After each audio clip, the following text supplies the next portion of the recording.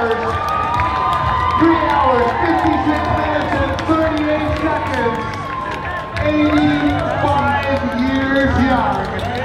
And he just broke 4 hours for a marathon. Unbelievable. Ed Whitlock does it again. At the Scotiabank Toronto Waterfront Marathon, you just went under 4 hours for a huge world record. You actually went quite a bit under 4 hours. Were you expecting that fast of a performance today? Yes, I was hoping for better. I was hoping for that. I was a bit apprehensive about the amount of wind and maybe the rain, but really it was much better than I think most people expected. There were a couple of bad spots there where it seemed to pick up the breeze, but in general the wind really wasn't much of a factor today, I don't think, anyway. And the rain, we had a little bit of rain to start and that disappeared. So the conditions I think were pretty good, but I ran too fast really at the beginning of the race. I swear I'll never do that, and I always do it. And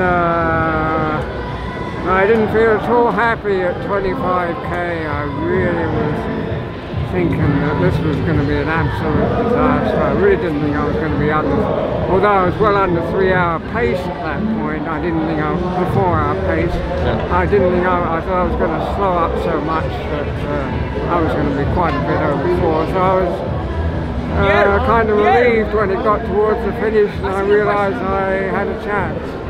So let's go back to 25k. What was going through your mind to kind of know that you wanted to get through that rough patch to keep going?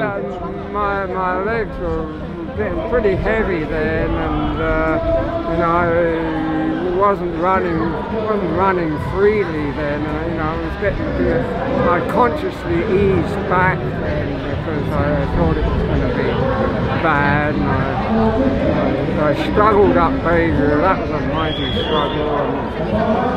Did you have any funny or cool reactions from other people when you passed them, like having an 85-year-old pass them on course? No, a lot of support out there. Yeah. A lot of people yelling at me, and I didn't pass very many runners. I had a hell of a lot more runners past me than I passed them. Yeah. And one of them said, I think in general, the only people I overtook towards the end of the people who resorted to walking. Yeah. There was the odd runner, but not many. Mainly walkers by that stage of the proceedings. Thanks a lot, Ed. Okay, right. Yeah, okay. Congratulations. Do you want to get just a single photo?